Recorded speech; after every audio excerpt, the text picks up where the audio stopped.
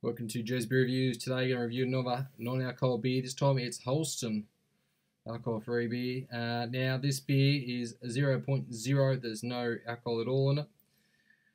This beer is imported into Australia by the Coopers Brewery. Now the actual owner of this is the Carlsberg Group actually own Holsten.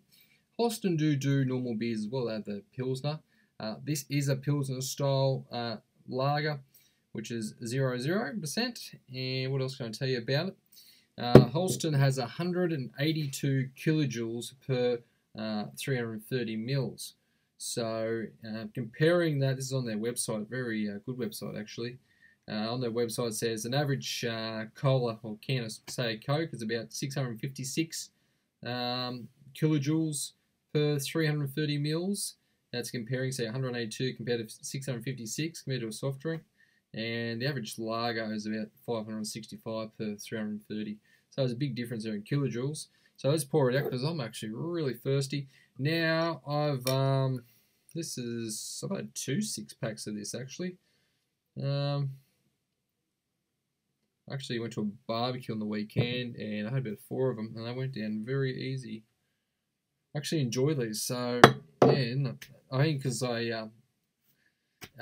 you're doing like say mow lawn, you have one of these. It's not too bad, and it doesn't dehydrate you, so that's why I'm positive. No dehydration. It's probably better for you than soft drink. It's not soft drink, Powerade. Probably got all the minerals in there that you need. Okay, so one finger of head. The head's actually disappointing. Poured it before when it was a bit better head. Maybe it's just the way I clean the glass. Bit of a golden appearance. Crystal clear and medium bubbles rushing up. The smell, it's a light smell. Maybe a little bit of breadiness there. I was having a bit of breadiness with them, a bit of bread dough. But anyway, it smells pretty good, and I'm pretty dry. So cheers, let's get into it.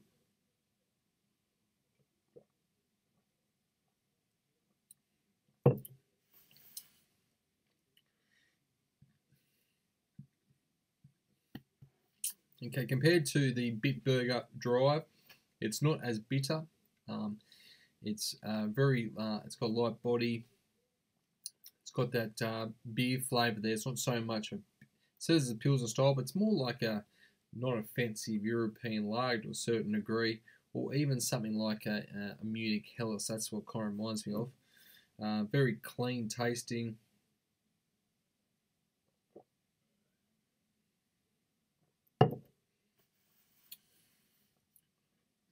Carbonation, but it's super refreshing.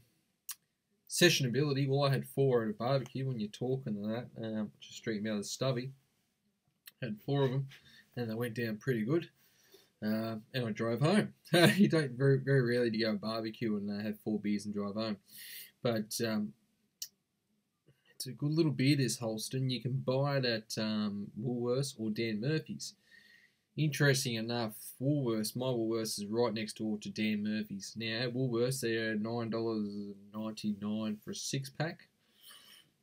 Next door at Dan Murphy's is $7.90. There's a $2 difference, and dead set they wouldn't even be 50 metres apart from each other through the wall. So it just goes to show, go to Dan Murphy's and get it. Actually, I had a 6-pack of Schloss Gold. I lost the video somewhere on this my Mrs. computer. I've lost the video. I reviewed it, so I'm going to redo that. I wasn't a big fan of that last one I've done, but the Schloss Gold goes pretty good too. They come in the 500ml cans. It's a real nice one. It's actually brewed in Austria. The Schloss Gold. It's the people who brew that Schloss Gold. They actually are owned by Heineken. So huge, super big brewing company. Same as the Carlsberg Group, they're huge, and that's why Coopers would be important, because Coopers brew Carlsberg, and the Carlsberg 3.5, I'm pretty sure, on a license now in Australia. But going back to this, you know what?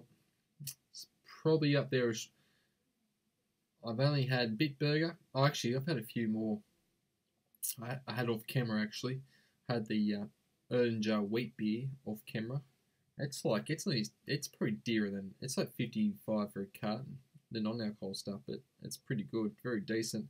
Hard Ultra, I had that off camera. I don't know if I really want to review it, to be honest, because it was very ordinary. So be warned, you're better off going Holsten. Or if you want a tinge of alcohol, maybe a Schloss Gold. With Schloss Gold, you can buy at supermarkets. There's not much alcohol in it.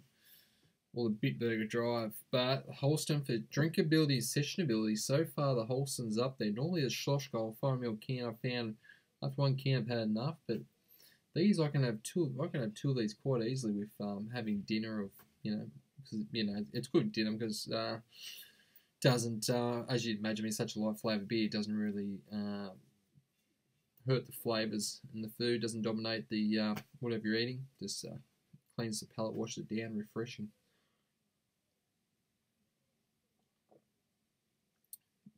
So I tell you what, what's it been? Nearly it's been 3 weeks since I last had a alcoholic beer, full strength beer, and I tell you what, I've got a bit of a taste for these non-alcoholic beers. I say something. I know people aren't a fan, but like I said, there's a stigma around it. But honestly, if you're watching your weight or something like that, it's pretty good, and it does the job. Like I'm a very routine person. I like having a couple of beers with dinner, and I can have a beer with dinner and not hurt the waistline too much. Give the old liver a break, but not about that. It's about Holsten, and what score I'm going to give it, I'll give this an A. Outstanding Pilsner-like lager, Munich Hills lager type beer that is brewed on the, there's nothing, all it is barley, water, hops, and yeast. And carbon dioxide on it, which, as we know, carbon dioxide happens naturally. But imagine they force carbonated, of course, that's not bottle conditioned. So, thanks for watching the episode of Jez Beer Reviews. An A for Holsten. A cheap, non-alcoholic beer that's very tasty. And you don't even need to drink it really cold. I agree with Denny from So Fucking Drunk. Over in Scotland, you don't need to drink these super cold.